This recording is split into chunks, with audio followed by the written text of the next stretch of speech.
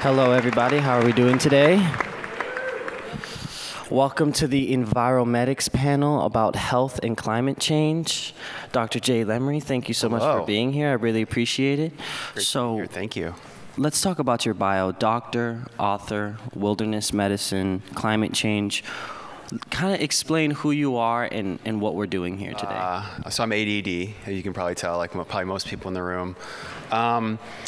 But I'm an educator, and that's really what kind of ties all these things together. I started off teaching emergency medicine, which is how I make my living in Colorado. And then shortly thereafter, I got really excited about wilderness medicine because it was a cool way to teach students and care providers how to be effective anywhere in the world, you know, when the power goes out, how do you still diagnose with your hands and when you're not beholden to technology, which is a big trend, obviously, in education. We were in New York after 9/11, so there was a lot of disaster response. It was a lot of global health issues, and so I dove in hard there. And it was exciting, and we were going to cool places. We were working in Greenland and Antarctica and these remote and beautiful places. And then it was about 10 years ago, it was around that time where the science began to get politicized and bashed and maybe a little warped. Lots of people were saying, well, you know, the data isn't that good, and what do we really know about science anyway? And that really bothered me because I'm like, whoa, whoa, whoa. If it's okay if we want to disagree on policy. If your family's from West Virginia and they are dependent on coal mining, fair enough. Okay, we have to talk about policy, but let's not start to pretend that none of this is happening because then we're all dumb. And so that voice within me grew, and I began to think about like why the conspicuous absence of physicians and healthcare providers, because we have a very powerful voice. And so that's kind of what got me this far. So I just want to say thank you so much for the work that you do, because I feel like it's so important. And also thank you for allowing me to be a part of your book, because I feel like that's the aspect of climate that people don't want to pay attention to. So can you kind of explain, what do you feel like the biggest challenges are when we come to the concept of enviromedics and how the environment, you know, affects our health? Yeah, so I think the first thing you do is have to do a little inventory. And so when we think about what we're seeing in the environment, what's changing, what the data tells us, you know, earth scientists and so forth, we have to say, okay, what is that doing to our weather? It's making days much hotter for much longer in places where it hasn't been that hot. So we're seeing extreme heat events take place, right? People say, well, how many people are dying of heat strokes? That's actually not the right metric. It's not just heat strokes. The thing about climate change is it's a threat multiplier to health. So it makes bad things worse.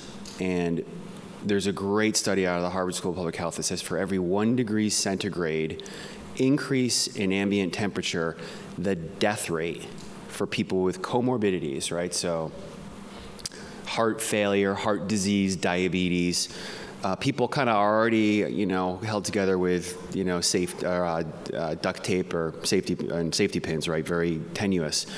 The death rate goes up by 2 to 4% for every 1 degree centigrade. So these are vulnerable people. And I think so we'll keep talking, but I think if there's one thing I'd love everyone in this room to understand is climate change is a disease of vulnerability. Right? We're all going to be fine in this room. But it's the vulnerable people who are going to get pummeled. And that's socioeconomic vulnerability, physiological vulnerability, so the very young, the very old, the very sick. And so let's keep going. So we've talked about extreme heat events and heat waves. Critters love heat, right? They thrive in heat. That's why in the tropics, there's critters everywhere, and in Greenland, there's no snakes, for instance, right?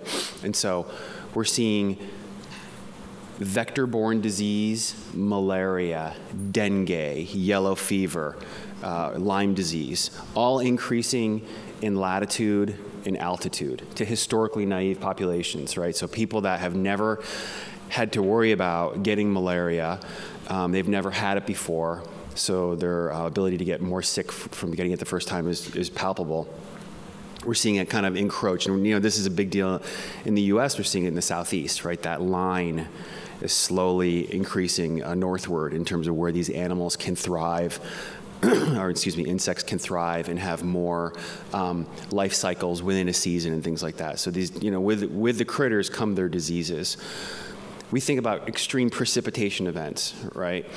My parasitology professor in med school talked about a fecal veneer covers the earth everywhere, including this room. But it's thicker in some places and thinner in the others, right? So, and public health has done very well by saying, here's where we eat, here's where we live, eat and grow our food, here's where we live, and here's where we go to the bathroom. Keeping those things separate is like a bedrock principle of public health. Extreme precipitation events come in and create a big blender, right? Even in resource-rich places like New York or Boston, we know don't drink the water 5 minutes after a big rainstorm because the rain overwhelms the sewage capacity to clean it, right? But in most of the world, they don't have that robust of an infrastructure, so now this water security becomes compromised, and as we talked about, increases the incidence of infectious disease and diarrhea, which is still worldwide one of the biggest killers of children, right? So this is real. So extreme precipitation, degraded air quality from wildfires, increases spikes of asthma and chronic obstructive pulmonary disease. Forced migrations, so sea level rise that happens in storm surges, we know, pushes people out of their homes, sometimes forever, but also times under periods of great stress. One of the most powerful maps I've ever seen is the map of the Katrina diaspora. If you remember, Katrina in 2005 was an urban flood, right? It wasn't quite a hurricane with damage, it was an urban flood. And so the whole city was flooded. We saw all these horrible pictures, and everyone remembers them. And you can say, okay, well, it was the government fumbled, but eventually these people got help, and they did. FEMA came in and helped them. But if you look at that diaspora map of where those people grew up and where they live now, it's just, it's like Jackson Pollock painting across the map of the U.S. It's just splattered everywhere. Those people had to move. They had to move under very stressful situations without many resources. So we're seeing this climate, the potential for climate refugees. And as we know, as sea level slowly rises, these Pacific Island nations, they're gone, right? They're already resettling in New Zealand and Australia, right? This is very stressful, right? And this is a health issue. It's a public health issue. Forced migrations are well documented as causing incredible amounts of morbidity and mortality. So that's just some of them. Yeah, that's quite a lot, and I feel like people don't think about the climate in that type of way, and that's why it's so important to have this conversation, especially here at EMA. But back to air quality and asthma, do you feel like an extensive amount of smog and pollution in a city, or CO2, can cause, a small child to develop asthma at an early age, or do you feel like it's unrelated? Oh yeah, I mean the data is very good on this, right? Air quality and childhood asthma, and in the book, that's one of the things that we really wanted to focus on is how is this book different than what's out there? We actually wrote a textbook, and it's funny, students tell me, I read your textbook, and I know they're lying because no one reads a textbook. It's 670 pages of just wonkery, really dry science. But this other book, Enviromedics, we were like, we have to do a better job. Like no one is talking, no one, we're not being successful. And so we put on our white coats and said, we're going to take you, the reader, to the bedside. We're going to tell you exactly what this feels like. And again, it's a threat multiplier. Most part, they're not new diseases. It's making bad diseases worse. So one of the big vignettes was, it was the hottest day of the year in the South Bronx, and Sally ran out of her inhaler. And it was, historically, it was only 1 week a year where it was this hot. Now it's the whole summer. And we take the reader through, a visceral experience, a sweaty child turning blue in front of you, and explaining how this child needs to be intubated on the street of the South Bronx and then rushed to the closest hospital. It's somewhat melodramatic, but we also, it was from our point of view, it was a frustration. Like we have to tell these stories, composite stories from the annals of emergency medicine, because we're not getting it across. So that was the real attempt of this book, was to make sure that the reader, there was no more wonder as to what the effects of this are. And that they're just very real. and I feel like we all need to pay attention much more. And what places do you feel like, to the standards that you are looking at this problem through the lens of the book, what places do you feel like are the most in danger right now or will be in the coming future? Yeah, I mean, excellent question. That's a complicated question, but I think I can answer it simply. It's the places that are most vulnerable, places of poor governance, places with very poor resources, no public health service, no, lack of financial resources. Some say, for instance, the Middle East, right? That's a multifaceted, crazy geopolitical problem, but some say it was very much correlated with the worst drought in Lebanon and Syria in over 900 years. And that's NOAA. That's our federal science agencies telling us this. The worst drought, so you had farmers moving into the cities, which stoked, the Arab Spring, things like that. So it's a vulnerability issue. What we saw happened in Puerto Rico. Again, it's a vulnerable place. It's part of the United States, but we all know it's different, right? It's a whole different culture, and they have a different form of government, really. Those people suffered because, again, there was a baseline vulnerability, and they got pushed over. One of the stories I like to talk about is where I trained. So I trained in New York City. I trained at Bellevue Hospital, an amazing place, the public safety net hospital for New York City. There's no locks on the doors. It's been open since 1730-something. It takes care of the immigrants, the prisoners, the homeless, and that's a point of pride. Like that was what the hospital does. The most resource-rich, arguably, place in America, right, had a storm surge from an extreme weather event, and it knocked the hospital offline for 9 months to a year, depending on how you define it, right? Crazy. These people they could go to other emergency rooms, but for anyone who knows, emergency medicine is not the same as primary care. Very, very different missions altogether. So we don't know the data, but we know all these people had tremendous, and these are vulnerable people, right? It's not like they're going to say, come back next Tuesday. We know these people don't have the mental or physical capacity to just follow through like that. And so that's a perfect example of, a vulnerability happening in a place where you think everyone is going to be fine because it's a wealthy city with relatively, comparatively good governance, right? And so, very powerful. That's just so shocking how much the environment can really pose as a threat to us, and I feel like, do you feel like when people talk about the environment just in a normal place, in a coffee shop, or if they're having a conversation, they see something on the news, do you think that they're thinking about these aspects of it? Yeah, great question. I think you answered it, right? Yeah. All too often we go to polar bears. Yeah. We go to love Mother Earth. Mm-hmm. Scientists will take us another direction. So that that's the altruistic. Science will take us to the abstract. 400 parts per million of carbon dioxide just exceeded at Mauna Loa, right? For those that know what this means, it's a big deal, right? It's 400, big threshold. For most of the public, it means nothing. It could be 500. It could be 1. It could be 1 million. Like, makes no sense, right? Yeah. So I don't think so. And I'm shocked because even those in the medical community don't get it. They're like, really? I had no idea. Yeah. Amazing, right? So I think if we can tweak the narrative to make it person-centric, and I say this just because I'm focusing on the end. I want people to understand the risk, and I want change from that understanding. So if this is what it takes, great. Luckily, I'm in a place where I can speak somewhat authoritatively about health, right? But we're a selfish species, and if this is what it takes to get us to pay attention, so be it. And I also think, the one thing we wanted to bring forth is that white coat effect, right? So all day long, I sit at the bedside, and I've got 10 minutes with a patient, and we're trying to put it together. And I translate abstract science, you know. I say, Jaden, you know, okay, so you got to take aspirin because the plumbing of your heart could get blocked. Like, give you a heart attack. We want you to take aspirin because it kind of keeps the plumbing from getting blocked. Makes sense? Great. And what do you say?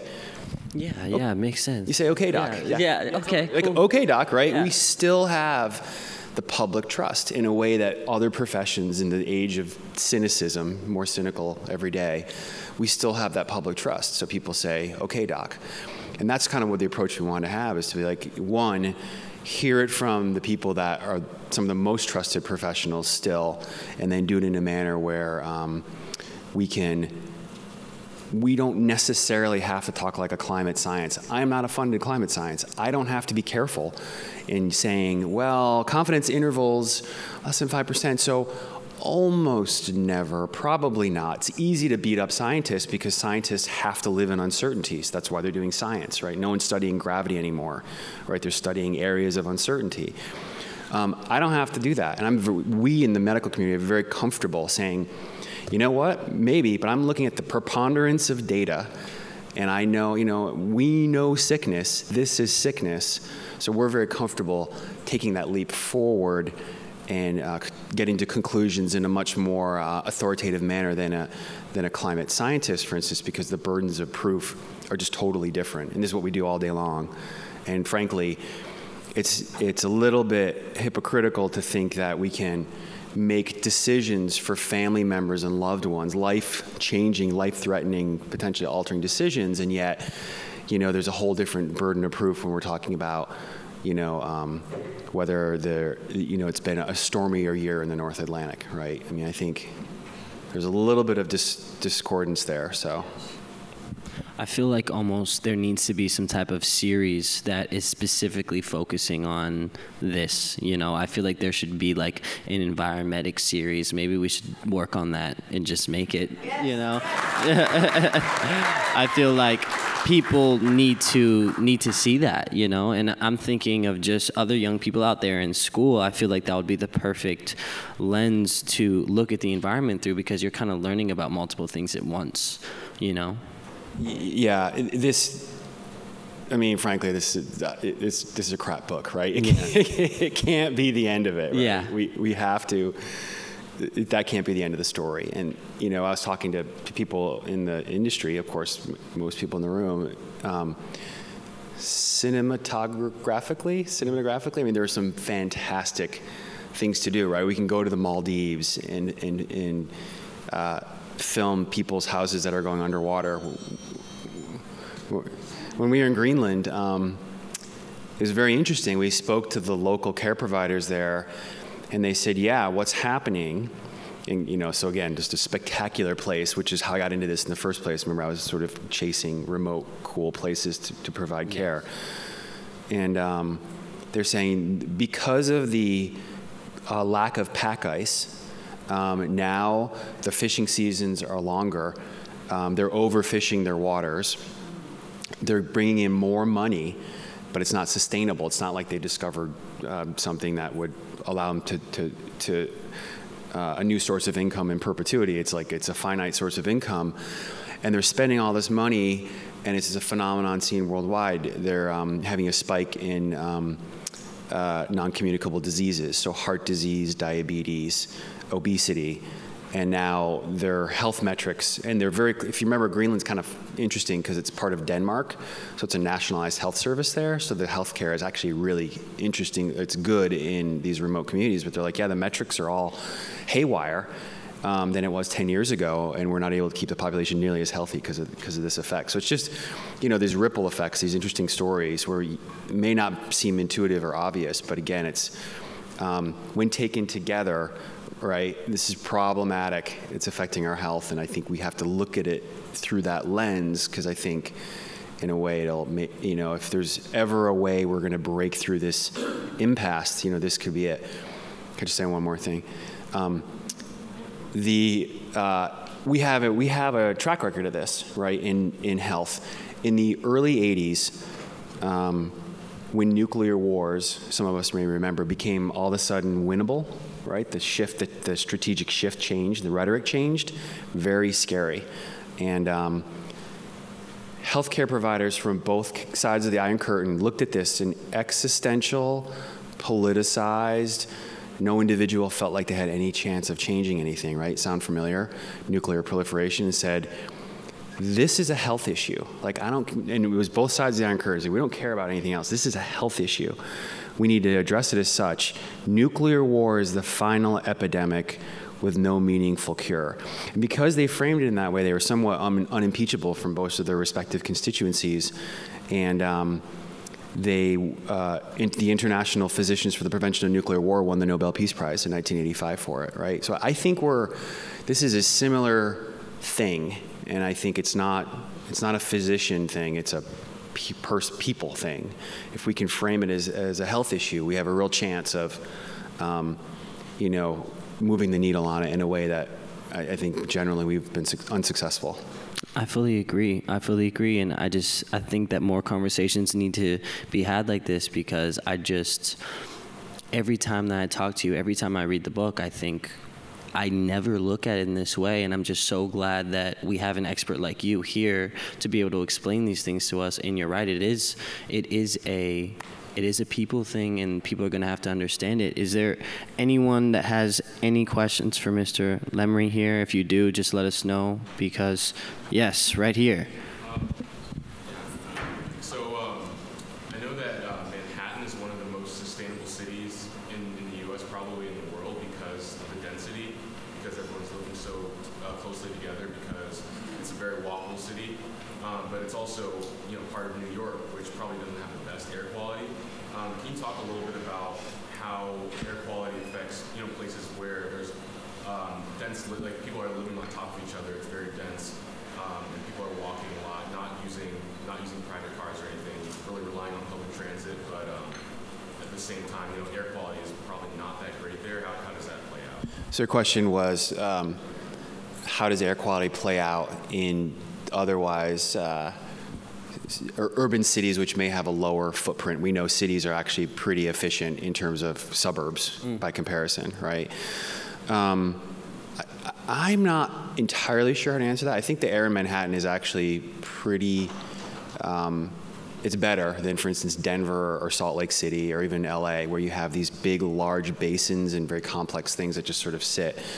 But why would you say that the air quality is better there than it is here? Because even in Salt Lake City, I've noticed that when I'm there, there is times where it's very smoggy. And why does that happen? Right. So that is, and anyone in the room could correct me. I think that's just my understanding of air quality, just from understanding where it's the worst. And I think Manhattan, New York City is actually pretty good compared to other major American cities. And again, I'm not a climatologist or a meteorologist rather, but so it's difficult for me to say with certainty. But you have these things called inversions and heavy days where the air just isn't moving, and so it collects in these big basins. And I know Salt Lake City is one of the ones where it's we see it quite a bit. They often refer to it as one of the worst in America. Wow. And in a place like New York City, when people are living on top of each other in such a small place, do you feel like you're more likely to, get asthma at a young age there, or is it something that's more so in Los Angeles, in a suburb, or in Salt Lake? Yeah, those are big generalizations. I think, some of the best asthma studies we know came out of the South Bronx but it was also socioeconomic, right? It was where people lived, a heavy concentration of fast-moving traffic, and lack of access to good care, lack of access to, simple inhalers and things like that. So there's complex interplay, but we know when the air quality degrades, it pushes, that margin of vulnerability over the cliff. And that's where you're going to see a new spike in asthma attacks, and for older people, complications of heart disease and obstructive lung disease. Wow. Okay. Wow. Good stuff. Good stuff. Can I just finish? So I just say one last thing? Yes. Thank you.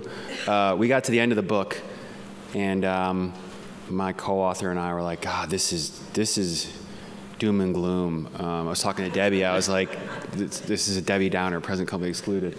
And so Jaden came in, and we were like, you got to finish the book for us, because your generation's going to be the one to fix it. And so you did it. So thanks, because I thought you had a incredibly inspirational message, and it's mobilizing the youth of America, which is your constituency.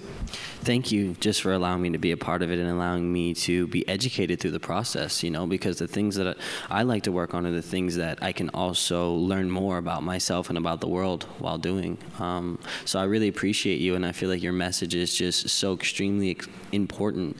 And I'm working on an environmental documentary series right now, and I think that me and you need to have an episode just like this where we talk about these problems. Love it. But thank you all very much. That was the Environmetics panel with Dr. J. Lemery. I'm Jaden Smith, and thank you all very much. We really appreciate you.